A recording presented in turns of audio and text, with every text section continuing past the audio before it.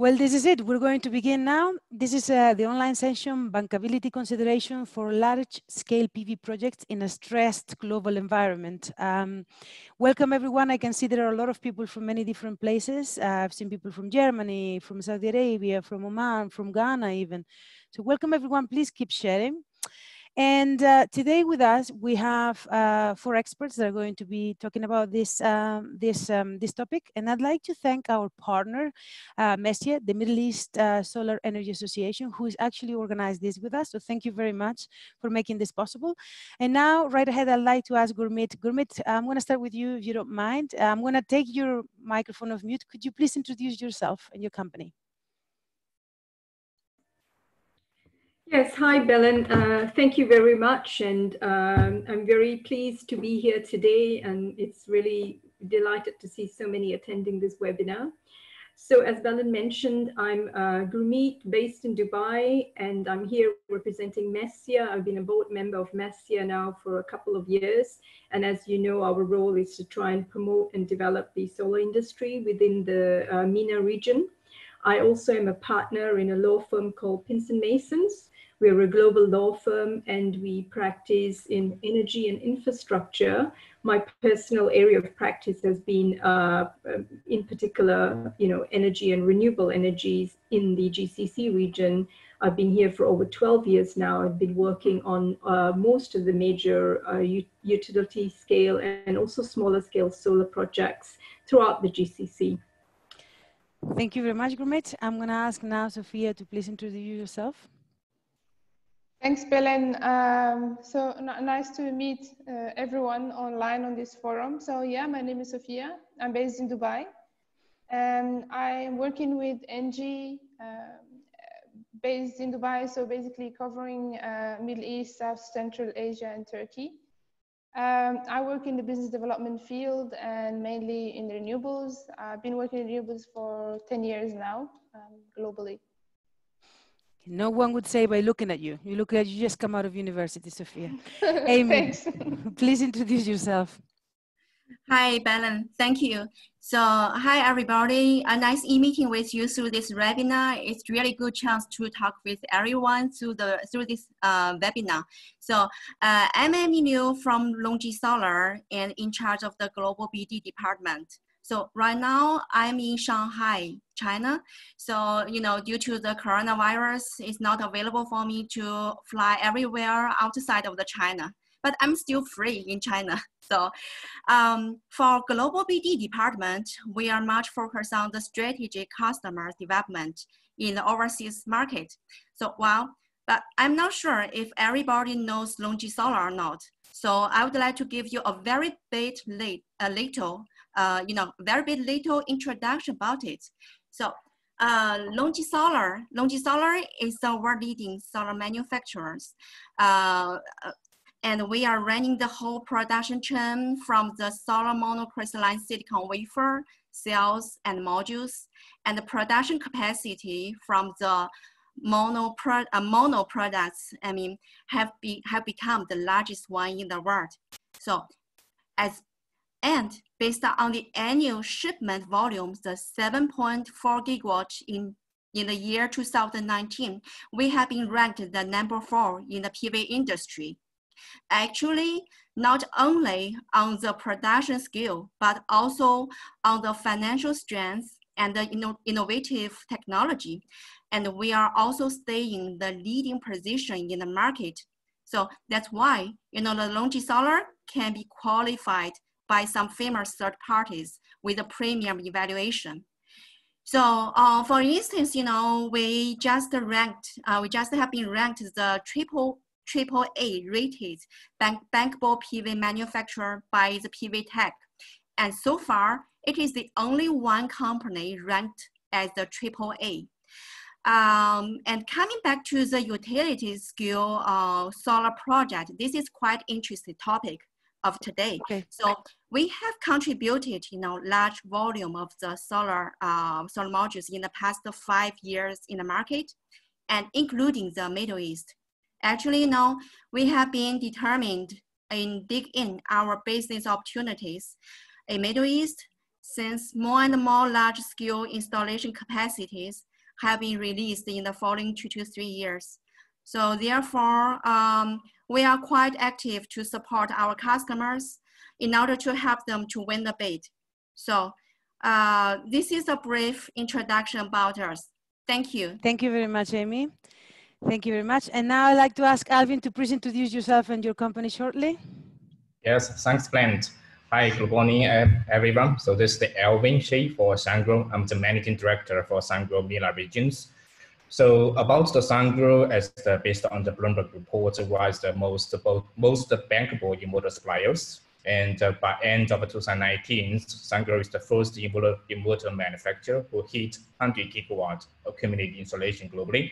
And in MENA regions, we also almost reached 1 gigawatt installation here. And our team are based in Dubai. So thank you. Thank you very much, Alvin. Great. Okay, so thank you very much, Anna, for taking that off. And now this is going to be a little bit of a special webinar because we're not going to have presentations today. We just have, we're going to introduce the concepts and we're going to have like a conversation around the topics here. So let me just paint the picture a little bit and create the context so that we can understand what we're discussing here today. So we obviously are going through a crisis. You know, most of the world right now is in a lockdown. Not all of the world, but most of the world. And this has completely changed the way we understand our lives, whether personal or professional. And it's also changed, you know, the way industries work. And we're going to have an immense economic crisis, like the whole world, like most of the countries, as a result of this. So here today, we're going to be talking about some of the items, you know, that are surrounding our industry, because our industry doesn't really like work and operate on its own in a vacuum, but it works in a world that is very much interconnected. So we have several issues, you know, here we have COVID, you know, at the moment, what is going on, you know, what's happening with the projects that are happening right now. Then is COVID in the future. How is this going to affect the industry? There is definitely issues of bankability and how, you know, all of this crisis is going to affect the bankability of projects, and even, you know, the fact that money would be available for this kind of projects. But we're also dealing with other situations, such as an oil crisis, as we can see. So it's a number of things coming together. And here's what we're going to discuss today. So first of all, I'd like to focus kind of like in the COVID-19 situation, you know, how we got here, we already know, but what has that mean for the projects that are currently ongoing? And then we will also talk about the projects that are going on for the future. So to start with this topic, I'd like to ask, I'm gonna open your microphones, okay? And I'm going to ask Sophia, for example, to start. Okay, so what is your perspective, you know, as a developer in everything that is happening and how you're handling it? What are the issues that are sort of worrying you? Let's do two things. First, focus on the projects that are, you know, have already gone or that are ongoing, and then on the future projects and how that is affecting you. Yeah, indeed. So thanks, Belen. Actually, we can break it down into three things: projects under development, under construction, and in operation. So for projects under development, I think the uncertainty of it all will mainly impact the cost of funding of the banks that are lending in these projects. You know, in some countries, the oil prices and the fiscal difficulties that this may cause will impact the ability of banks to fund at competitive costs. Also, there may be difficulties in accessing dollars in some countries as well. So these will likely impact maybe the prices or the competitiveness of such projects. And the second thing, which maybe my colleague Amy can comment on later on, is the supply chain. We don't know yet how the supply chain will be impacted for the future projects that are expected to be developed, and how the prices of the modules and so on, how that will evolve. So it's the whole uncertainty around the COVID. Then the second part will be the projects under construction. What this may mean is that, you know, with the current restrictions imposed in most countries, is that it will be difficult to get manpower on site, for example, for construction, especially for PV projects. It's quite manpower intensive. The civil portion and installation is quite an important portion in PV, as you know. So these kind of movement restrictions will likely cause delays, and then that can be handled in the contracts. I think Gurmeet will tackle on that later on. Then for the projects under operation, it's quite of a similar issue because, you know, during the O&M, sometimes you have certain experts that come. Let's take an example of the inverters, for instance. You may need some experts that are licensed to work on that specific brand or model. So these are the small issues you might face during the O&M or the operation phase.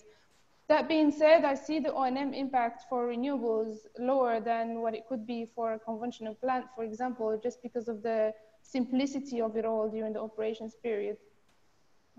So this is in a nutshell how we see it play in all these three phases of the project. Right, thank you very much, Sofia. Definitely the bankability issue, there is so many other things happening, right, that is hard to really quite ascertain. However, we are having also some surprising news coming out of our tenders at the moment, but we'll go into that a little bit later, with record prices when also at the same time security is going up. So it's quite like an interesting dynamic growing in here.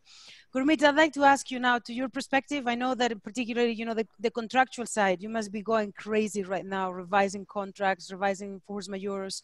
I suppose the question is very similar to you, is like, what is happening right now and what does it mean going forward, you know, all of this crisis for contracts?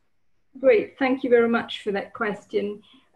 Just before I answer that question, just touching on the background that you mentioned, yes, it is quite a catastrophic time, you know, both in terms of impact on persons, but also the economy. And I think in particular for GCC, with the lowering of the oil prices as well, there's been a lot of speculation on how that's going to mean a contraction of our GDP.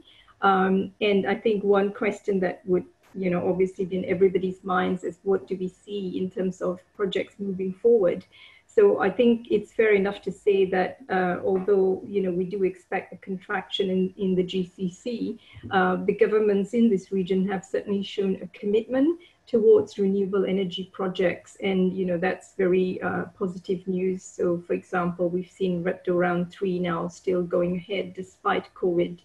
And as you've just mentioned, you know, we've also seen some record low prices just being announced today in Abu Dhabi, despite, you know, a rebid during the period of COVID, which I can, you know, touch on a bit later on as well. Personally, as a lawyer, in terms of our work with our clients at the moment, we act for a number of developers and contractors who are either bidding for projects or already implementing projects. And one thing we've definitely seen is the increase in the number of claims that is coming through. And that has impact both in terms of time, extension of time type claims, but also claims for cost. And the nature of this has been mainly around force majeure type claims, and also claims for like change in law type provisions. And, you know, I think it's probably useful to just give some background for the benefit of the viewers. You know, force majeure is actually a concept that originated in French civil law system. It's basically providing for relief to parties when you've got an extraordinary event that happens. Under, you know, common law systems such as English law, force majeure is very much a creature of contract.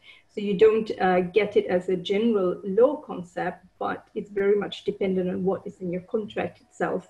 So it becomes very important to look at the contract and to see what provisions provide for relief. And, you know, I can certainly go into more detail as well a bit later on into the ins and outs of it. But we are definitely seeing an increase in terms of, you know, claims for both natural force majeure events, and these are events that happen naturally, and you would often find in contracts, certainly for the utility scale projects in this region, there are very well-defined provisions that deal with force majeure. So in some respects, parties don't need to actually go beyond and to look at the principles of the law, because your contract itself will provide quite adequate remedies. And they often cover things such as epidemic and plague, which is the more biblical concept. But so, you know, the corona situation would fall within the context of epidemic or plague. And then if you look at government action that's been taken in response to corona, So for example, the lockdowns, the restriction in working hours and the like, you know, to the extent that these have the force of law, and in a number of countries, as you know, they have issued directives and circulars that do have the force of law, then potentially there could be claims for change in law or what is known as political force majeure provisions as well in the contract. As we say to all of our clients, it's very important they follow the process that's provided in the contract. And often the contract would have very detailed notice provisions that you have to give. You will also have to mitigate your losses, meaning that, you know, you should look at alternative type solutions. For example, are there alternative suppliers who can provide you, you know, materials in terms of shortages of labor? Do you have alternative workforce? For example, locally, you can't hire labor from abroad. And then, for example, also looking at whether, you know, if you can't get labor onto the site, whether you can, you know, have labor accommodation close to the site. So all this needs to be explored.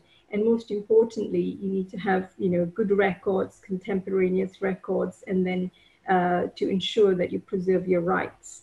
I mean, related to that, I think one thing that would come up more is, you know, there will be, and we're starting to see this actually, there's been concern from lenders in terms of how this risk would be managed and how this risk will be mitigated. So for projects that are coming up to financial close, for example, I think people will find that credit approvals within the banking system might just take a lot longer because banks would want to be convinced that, you know, these risks can be mitigated, and most importantly, how these extra costs would be funded. So either you need to build in extra contingencies, or, you know, you need to find a solution with the procurer. And in this case, this is where the claims for force majeure and change in law will come in useful, because you would seek for compensation either by way of a lump sum payment or either by way of a tariff adjustment. But these are things that I think the procurer side as well will need to step up and then give a clear indication one way or the other how these are going to be treated. So I would expect to see that there will be more dialogue as well happening with procurers and contractors and developers, and that is the sensible way of moving forward. It's still very early days, so we don't know what the outcome of all of this is going to be, but a sensible approach towards this is to actually have that dialogue early, to have, you know, to work collaboratively, because obviously it's in the interest of everyone for projects to proceed and not to be mired down in, you know, contentious claims. Yeah, this is a question that I wanted to ask all of the lawyers, you know, out there. Please, can you tell me who stops the buck in a force majeure case situation? Like, who has ultimately, you know, to pick up the, I suppose, the costs of those delays? Because this is something I never understood. Is it the EPC? Is it the tendering part? I mean, who? Because eventually all of those extra costs, where are they going to come from? Yeah, it's not the banks. So it's a very good question, but, you know, that's why the banks in particular are very worried, because we need answers to these questions, and it comes back ultimately again to your contract. And like I said earlier, one of the benefits of, you know, the way projects have been procured in this part of the world is it's had the benefit of a very long and tested IPP program, because a lot of the renewable projects are based on, you know, the conventional power projects. So the documentations are all very well drafted, it's well understood, they're very clear provisions, and most of them do provide for some form of relief. So parties would get relief from the obligations. You do get a claim for an extension of time if it's a natural force majeure. So meaning if it's a natural disaster. And then if it's something that's related to acts of government, so political force majeure, then you do get compensation also for increased costs. So it comes down very much to actually following the contractual process, making sure you've got records, mitigating, and then, you know, being able to make those claims. to the extent that you don't have a contractual right, then I think the answer would be, again, how you pass down that risk throughout the contractual change. So in this case, those kind of risks will be passed down to the EPC. And I guess, unfortunately, the answer then is, the EPC would have to bear that risk. And you would often find as well in all of these projects that there is a concept of equivalent project relief. So basically the EPC would agree that his or her relief really is limited to what the company or the developer obtains under its PPA with the government. So that's how, normally the risk flows down. And ultimately you have to have sufficient contingencies in your EPC and also in your supply arrangements. Thank you very much. I'd like to ask Sophia, so how are you dealing with this COVID situation, and how are you expecting your contracting to go forward from now on? I think for us, since we are on the developer side, as Gurmeet mentioned, we are quite lucky in this region because the governments have really shown their commitment to renewable energy, even in these times. So we saw the round 3 in Saudi Arabia, and then we also saw yesterday the Abu Dhabi project. So it's a good thing for developers in this region. But on the contracting point, I think for EPC contractors, what they benefit from in this template as well is the time relief. So the projects under construction, not only in renewable energy, but I see in other infrastructure projects in this region, the contractors are already placing in claims for time relief. And thanks to the template, that is most of the time allowed for.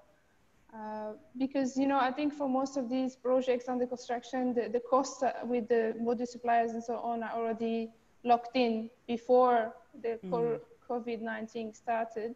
So I see more of a time relief issue for contractors, which is kind of covered already with the template. Okay, so now let's talk Sorry, to add to that, one thing you might see though in contracts moving forward is that projects that are in bid phase, it would be hard to argue that it's a force majeure because obviously now it's contemplated, everybody knows that Corona.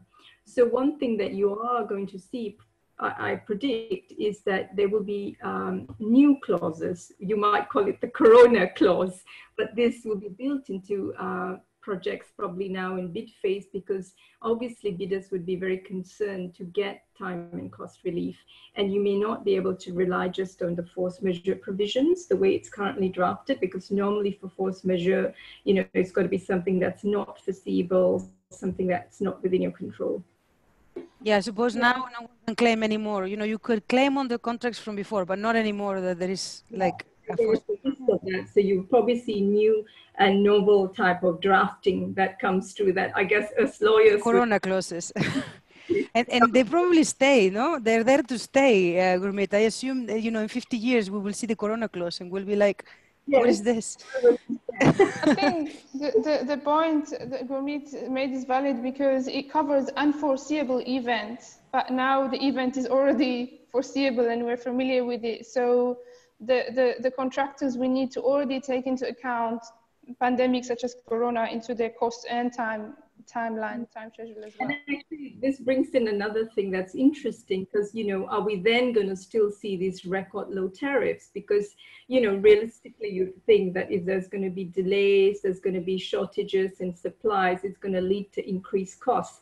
I don't know the answer to that, but I would think that obviously, if people have to build in buffers, if you have to build in contingencies because the banks are asking for it, you're going to get increased costs. And therefore, question mark, are we going to still be able to get these record low prices in upcoming projects? Yeah, that's a good question, actually, that I was just going to send you. Go on, Sophia. That's where Gurmeet, as you mentioned before, the procurers can step in order to maintain competitive tariffs. They can add tariff adjustment mechanisms for such situations, for instance, rather than inflating the tariff with contingencies from the beginning.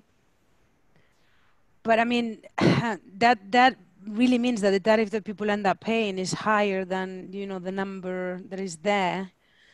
But anyway, let's not go into this. What happened exactly in Abu Dhabi now? We know that there was a tariff that was resolved, 13 cents, really, really cheap.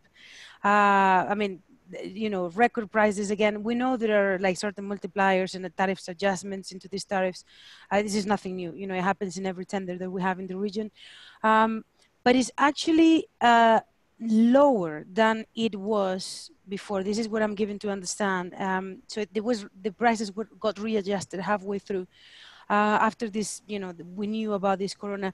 I would have expected this tariff to go up rather than down, you know, due to the corona crisis, so to speak, but this hasn't been the case. So I just want to leave it there for like everyone to, you know, to comment on this. Sophia, Gourmet, I don't know if you want to start, and then we can go into maybe the issues more that got to do with equipment. No, we can't hear you, hang on. Now we can. Naturally, in the region, but also worldwide, we will always see a trend of more and more competitive solar PV tenders, and that is thanks to the module efficiencies. I think Amy will know best how the technology efficiency and prices are evolving very, very fast on a monthly or even weekly basis. So I think module suppliers, including Longi and so on, are continually increasing the production capacity. So perhaps that was already factored in during this project, and that's why we will always benefit from the higher bin sizes, higher efficiency, you know, modern factories from the modern suppliers, which result into much lower module prices. And in PV projects, I think it's quite simple. Module price is one of the main drivers in the capex. So I'm going to go into the module prices shortly, right after this. I'd just like to ask you one more thing, Sophia. How are you guys preparing for the actual projects themselves of the future, for considering all of this COVID situation? So, you know, the personal space, you know, because there is also a lot of uncertainty in terms of what the government is going to expect or want to get, you know, from the different companies, and in different regions, you know, different countries could have different security. So how are you preparing for that? As a company, perhaps my response will be different than to the other colleagues, because it's yesterday the Engie Group have announced the business continuity plan. So we have actually acted around 6 weeks ago already on starting to work on the business continuity, to allow employees to go back to work in a safe manner. By the group is procuring masks at the group level in large volumes and so on. But as you may know, we have a lot of operating assets in this region as well. So it's very important for us, for the company, to make sure everyone is healthy, but at the same time, we still deliver power and water to the clients. So we do have a business continuity plan to allow us to still continue working, but the group also kind of issued some sorts of reliefs for some of our clients in other countries in terms of deferred payments, deferred payment for some gas bills, for example, in Europe and so on. So we are prepared. For us, it's a critical business because we have to continue delivering. And we hope we can go back to work because, you know, we also miss the human interaction. No, for sure, for sure. I was just wondering because there is so much going on, right? And just a final question before I move on to this specific part of logistics and PV prices that is very interesting and will remain there for a while. I wanted to ask the two of you, okay, in terms of the bankability and the money available, the cost of this money, how do you see things evolving? I mean, at the moment we're getting not only a currency crisis, an oil crisis, you know, a bunch of things. The banks do have liquidity, but are they going to invest in renewables, you know? So just leave out there for both of you to answer, you know, from your own perspective. Like you said, you know, there is liquidity, and I mean, in terms of the GCC countries, yes, there is, you know, obviously the oil price crisis and corona, but ultimately the fundamentals are still very strong in the region. And like, you know, in terms of renewable projects, the government so far has indicated commitment towards continuing the program. So ultimately for banks, they will look at the risk, and as long as the projects are structured properly and we know the documentations are bankable, then it will be a matter of assessing, you know, the kind of additional, I guess, corona risk and how that's being mitigated and dealt with on a project by project basis. You may see maybe certain projects where you know, they have already got approvals or previously pre-COVID, you know, I have heard of some instances where they might be relooking some of that pricing using material adverse change type clauses in some of these loan documentation. So that may happen, and that may be a question on impacting pricing, and therefore you could get a higher pricing. But I mean, I don't see it as an issue with liquidity or not being able to get funding if the project fundamentals are sound and you have, you know, bankable documentation, which we do in this region. Sophia, anything to add? No, I think I agree with what Gurmeet said. The main issue maybe with projects that are ongoing for closing will be the credit approval. I think the banks don't like uncertainty, so certainly this will impact the timeline of the approval committees from these lenders. And just on a practical level, just on those projects coming to financial close as well, you will see delays because just simple things like signing of documents is now a challenge. You know, logistical delays. Can't get power of attorneys notarized, so that's just going to immediately already impact. On top of that, you know, in terms of registration of security, you know, in a lot of countries in the GCC, you still need to go and physically do these sort of things because you don't have electronic sort of lodgement processes. So these are like real challenges that are being faced that's going to impact on the timeline for these kind of projects that are heading towards financial close. Okay, so thank you very much. So we've looked at, you know, the issues and the challenges and the contractual side of like the large scale things. Now we're going to focus a little bit more on bankability, but also a little bit more on, you know, this, how do we get the price so low? And I'd like to ask Amy to come in here because, of course, hang on, I'm just unmuting you. I don't know why I can't unmute you. See if you can unmute yourself, Amy. Yes. Perfect. Yeah. So for you, I have a few questions because, of course, you know, Sophia mentioned before that, you know, these prices that we are seeing now in Abu Dhabi, which are unprecedented. And I think all of us expected that to the Corona clause and the post-Corona projects to have a little bit of a hike in prices, but this has come at the same time as a lowering, you know, in the cost of panels, which make up most of, you know, the capex of projects. So I'd like to ask Amy, what are the issues that you're facing right now in the business of solar modules due to the COVID crisis? Yeah. Okay. Thanks, Belen. So actually now, Sophia and Gurmeet have shared with a lot of the good opinions already. So on our side, you know, okay, in our opinion, under the current crisis, and we can see the coronavirus have impacted the global market of the PV industry. Actually, you know, it's not only for solar business, but also for the others. And if we divide this pandemic into the 4 stages, like the outbreak, the initial control, and the remission period, and the final control. And we'll see, okay, currently in Europe, we saw the major countries having large, the major countries having large the demand of the solar products and have entered the remission period. I mean, it becomes better, situation becomes better. So therefore, we expect the market can be recovered soon. However, we also see in some other countries like the LATAM, the Southeast Asia, even the Middle East and Africa, the pandemic is still spreading. So it will affect us to carry out some real business in some emerging market of these areas. So this is the some circumstance we have seen currently. But while, you know, we also see the outbreak will influence the global trade. For instance, you know, nearly every country have set the transport control and the consumer demand is falling now. So this is the truth.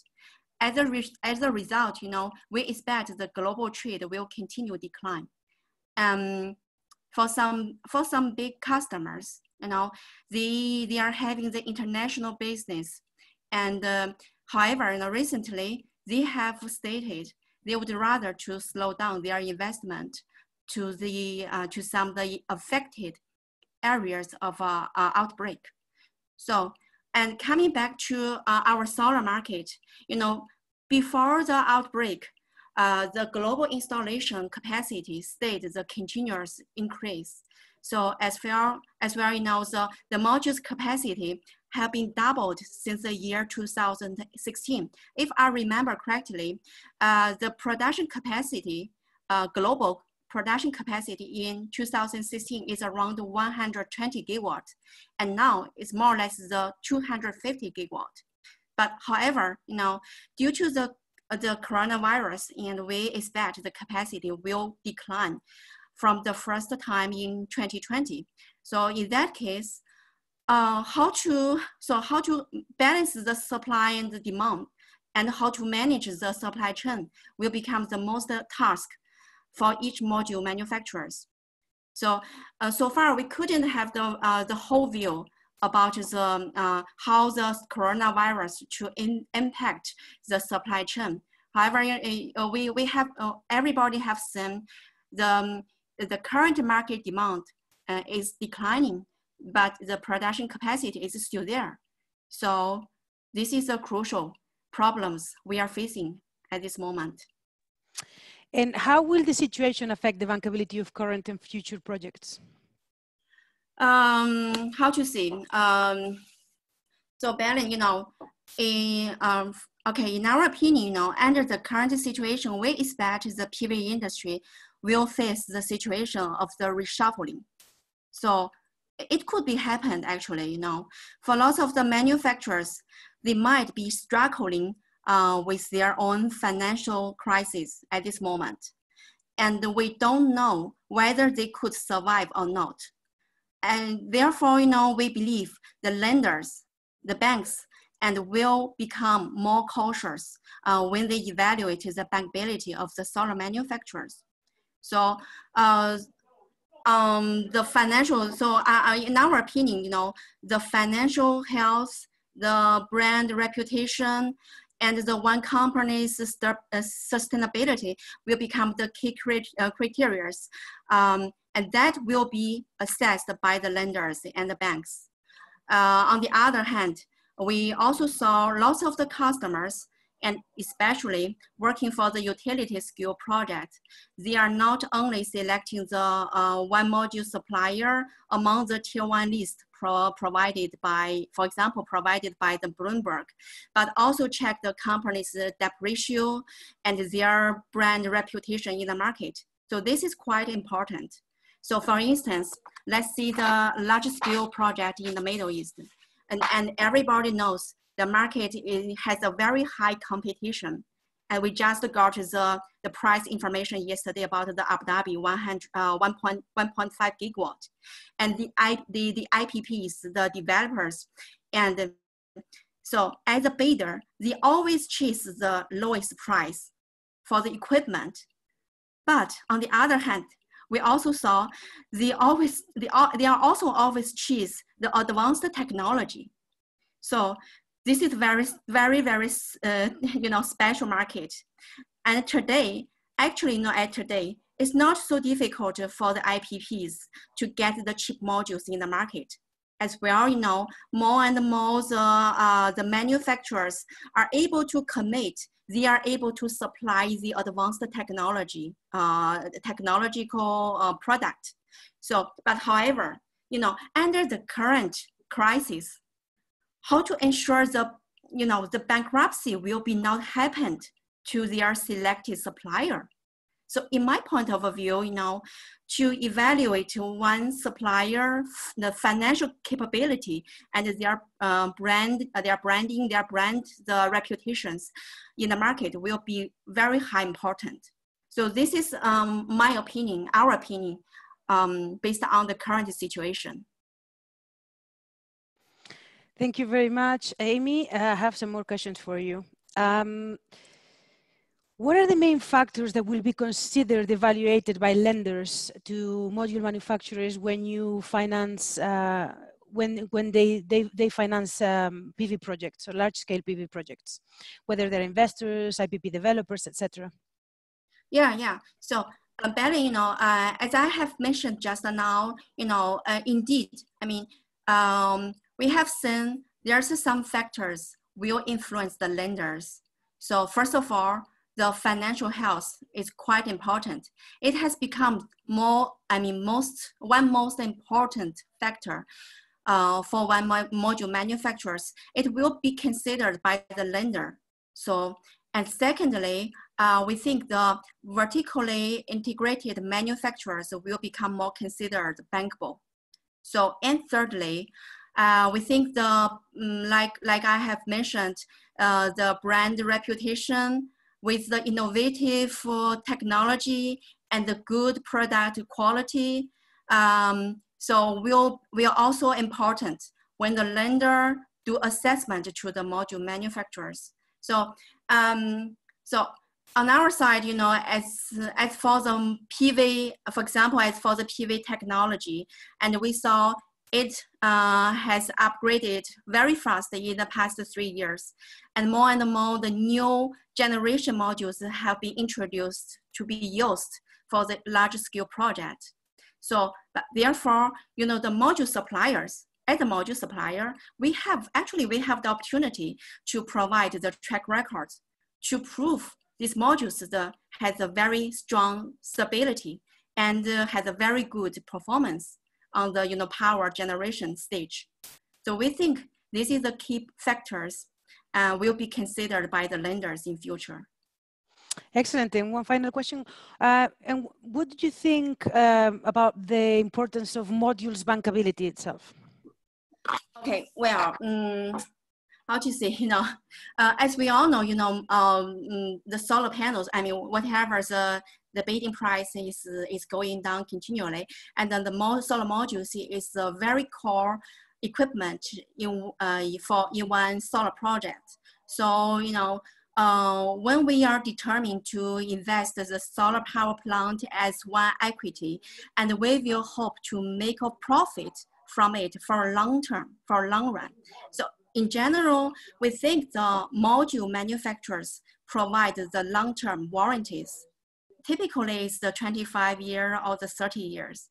So, but as well, the manufacturers will commit to supply the modules with very good quality. It can match the investor's requirement, so there's no problem. But however, it's not enough. Since we have seen lots of the module supplier, they have gone bankrupt in the past decades. While we have ever considered they were successful with the quality products. So therefore, in our opinion, and it will be quite important for one manufacturer to have a financial health and stay the long-term sustainability of their business in the market. We think this is the key. This is a key point. And we believe, so this is a main factor to consider the bankability of your module manufacturers. And as well, if solar manufacturer, they can be bankable, it can help the investors to achieve their bankabilities of their solar power plant. So basically, we propose the investors, the IPPs, they select the modules from the tier 1 manufacturers. And usually, their modules have been dominated the bankability in the past 2 to 3 years. And while, we also propose the investor require your selected supplier to provide you one third-party insurance. Generally, some big customers will ask us to provide some product insurance and liability insurance. So we think this can become one security for the investors, and because they might be for their selected module suppliers, they might be out of the solar business prior the 25 years. So, but however, the warranties will be taken by the insurance policies. So this is also very important. And furthermore, the branding reputation and with the financial health, we think it is can be defined as bankability. And based on it, the banks compose their own whitelist of the solar module brand. And that, I think, the banks will feel comfortable with it. So in general, we think this is the key factors. And if we want to become more competitive under the current situation, we have to improve from these factors. Yeah.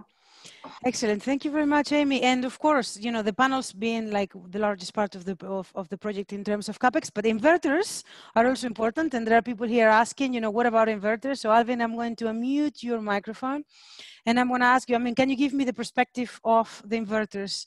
As we discussed, there is in terms of bankability considerations, and also see if you can mention a little bit about prices and what's going on right now with that.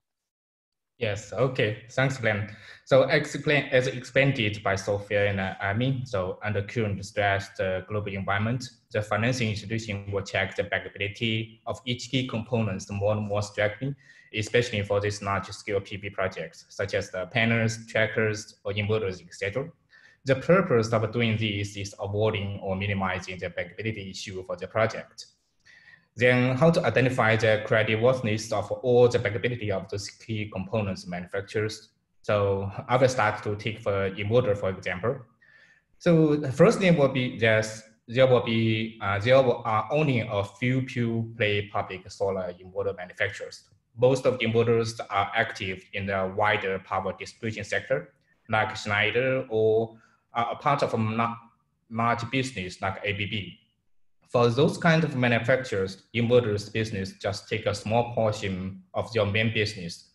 As we know, especially in these MENA regions, almost each of the large-scale PV projects, when the bid open up, its PPA price always breaks the world's lowest record. The margin for the key components are going net and net. So, and French giant Schneider Electronics left the utility scale inverter business in February 2019. And ABB also announces in July 2019 its inverter business.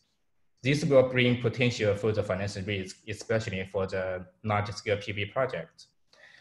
And the second point is because the complexity of the inverters make local support an important bankability criteria. Inverters are much more complicated than modules, as they consist of hundreds of components. Some of the components have a lifetime of 5 to 7 years. After that, a lot of them need to be replaced. Hence, after service becomes very important. Do manufacturers provide local technical support? Do they have customer service locally? Or do they have a permanent stock of components in the relevant region? Those are the basic questions we need to know before choosing the right manufacturer. So in the meanwhile, while in theory, all components can be spec out, in practice, sometimes the whole inverter needs to be replaced. It is often because the inverter manufacturers is no longer in this industry, which can become a costly affair. And thirdly, the point is the quality and reliability of the key components. As we know, for large-scale PV projects, system performance rate is one of the key parameters. Quality and reliability depends on design, manufacturing, and the component selections. Because the high pressure of the PPA price here, the competition, some manufacturers design products with cheaper or unverified components or new technology for them, which is used against bodies, such as the forced air cooling. And in MENA regions, most of the large-scale PV projects are installed in harsh environments, such as high environment temperature, dust, and high humidity. Do manufacturers consider this to design their products or not?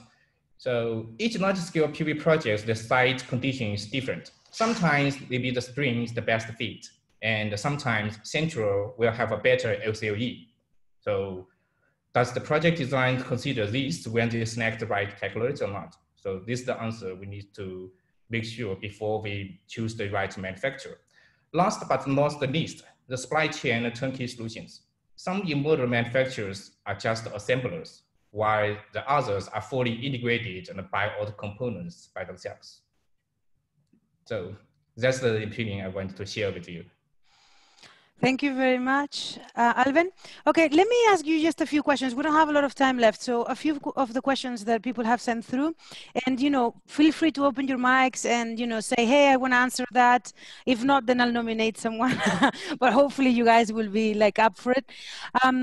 So this is really simple. It says, do you think that post-COVID-19 we will see more involvement from the DFI rather than commercial banks to finance power and water projects? So Sophia, I see you are like that. I wish I had the answer to that. I mean, I think it will depend, but maybe that's more of a question for other markets than GCC, right? I mean, it will make sense that DFIs will step in for other markets such as Africa, Southeast Asia, and so on to make sure the projects still go on. Yeah, I think that's right, because I mean, typically we do see DFIs operate in, some of the markets like Jordan, Egypt, countries like that, but not really GCC. And I think that's because, as said before, the fundamentals in GCC, strong liquidity is still there. The banks are, lending. It's just a matter of making sure that these risks, these additional risks are identified and managed, and they get comfortable because they'll have to convince their credit approval committees that these can all be managed. Sure. I mean, a lot of the companies are operating out of the UAE as well in all of those countries. So it begs the questions if, these countries have issues with the bankability, the companies themselves might run into trouble. So this is, I think it's a good point that they were asking here, to what extent would the financial institutions step in? Do you believe that the current situation could result in increased focus on local manufacturing or local procurement for products and solutions, especially in the Middle East and North Africa region? I think that reminds me of the example of Apple, right? I think when there was the lockdown in China, Apple realized that most of their, some of their conductors were made in China, and then now they're trying to set factories in the US. I think it will apply for all industries, not only renewables, that people will rethink, as Alvin said, their O&M strategies as to having a stock, more spare parts and so on, or maybe having local suppliers for some critical components locally. To kind of mitigate these kind of risks in the future. Yeah, and I think you've seen also, different governments having different stimulus packages to try and encourage that, although not, directly related. But I think one thing we've seen recently is in UAE, for example, they've now announced, certain sectors where you can have 100% private sector, foreign ownership. This is a new, development. Of course, there's been a change in the company's law recently, but then the sectors in which that could happen wasn't fully finalized until recently. But people see that as a positive step. It would encourage, investment and companies coming into this part of the world to practice in that sectors, and renewable energy is one of that sectors. Excellent. I'm going to ask one more question and then we'll say bye for today. If there's any questions that you'd like to answer, take a look at the list, then by all means let me know. But I have a question here for both Amy and Alvin. And it says, as the competition, as the price of PV is falling, because, the PPA's prices are getting more and more competitive, will this create a negative impact on manufacturers to keep your margins essentially and still maintain the quality? Yes, I think this will be a big pressure, especially for the inverters. So we see there's a highly competition here, no matter for the panels, but also for the inverters here. And indeed, it will be some kind, if you want to achieve those kind of a target, we need to consider to use the alternative suppliers. But in the meanwhile, it also needs to maintenance your quality, make sure the skill be qualified, and the system design or the inverter design is based on your company's culture, right? But I think some other competitor maybe choose some cheaper components, key components. But for Sungrow, we always believe, bring the most valuable products in the market. Yeah, is it like a difficult equation, right? Like to keep those prices going down, and at the same time, especially for panels, Amy, you guys are the ones that have like the biggest responsibility because this is the largest capex. Yes, Belen, actually, you are truth. Some issues, I mean, you just mentioned how to manage the product with a very good quality, as well as the product, the solar product price is going down continually. So how to balance and how to manage it very well to satisfy to the customers. And in our opinion, actually, it has happened already. It has happened, but for some manufacturers, if you are running the whole production chain, it will be very easy for you to manage the production cost. So that means you can maintain the production cost from the early beginning, and then you can deliver your raw materials to the solar panel, for example, to the solar panels, very well. But I mean, if let's see the whole PV market, let's see the whole energy market. Actually, if we have started some analysis report, we will see not only for solar, but also for wind energy has become the most competitive, the energy options in the market. So, I mean, based on this market trend, we will see it should be competitive with the other energies like the oil and gas, like the coal energy. So this is the trend. How to compete with the coal energy so that the developers, the investors have the strong interest to invest the wind energy and solar energy. So the key point is we have to lower our price. We have to manage the production cost very well so that the investors can manage their capex. So we think this is important.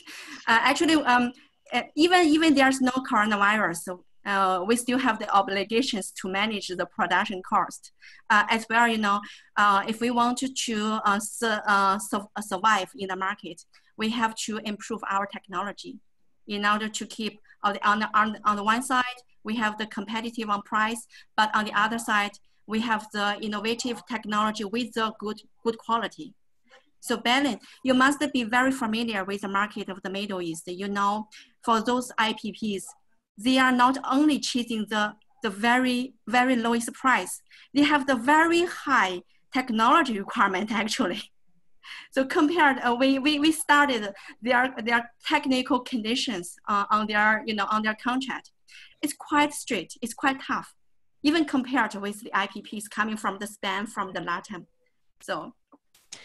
Excellent. Well, thank you very much, everyone, for being here today. We ran out of time, but I just wanted to say that considering what's just happened in Abu Dhabi and all of the things that we discussed here today, the Middle East might yet actually set the stage for everyone else around the country to follow.